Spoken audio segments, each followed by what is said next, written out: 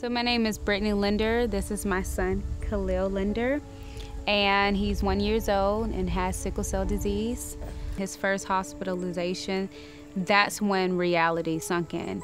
At that time, I just had to kind of sit back and let the doctors do whatever they felt was best. I decided to just kind of blog about my experiences, and from there I began my blog, Moms Against Sickle Cell Disease. It's just to provide information and advocacy through the blog. I feel like a lot of people need to know that this information is valuable and they shouldn't take it lightly. That became the catalyst of the Moms Against Sickle Cell Disease movement and the blog and everything.